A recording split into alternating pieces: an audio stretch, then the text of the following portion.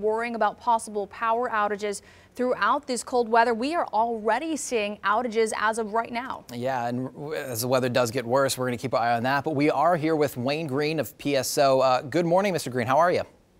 Good morning and happy Groundhog Day to you. Yeah, happy Groundhog Day. Hopefully we get some warmer weather. I got a question for you, though. We've talked to you a little bit earlier, and you were very adamant about people leaving crews to do their jobs. Kind of walk us through when a crew arrives somewhere to get that power back on. What goes through their head, and what are they dealing with?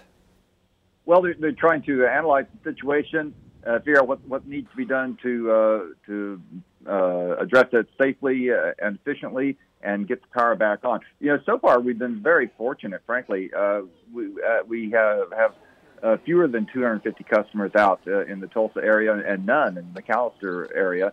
So far, this storm has been going well for us. And, as we know, weather is unpredictable. It's not something that we can control. However, something we can control is maybe helping ease the burden on the system. So what can customers do at home to make sure, that they do have power or they can reserve power? Well, we're not in any sort of a power shortage at the moment. People should be safe and take care of their lives as needs be. This is not an urgent situation like we saw last year. Yeah, thankfully.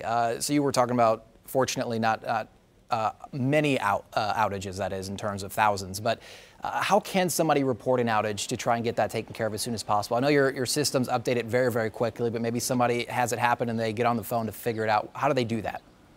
Sure. It's as simple as calling our customer service people, and the number is 888-218-3919.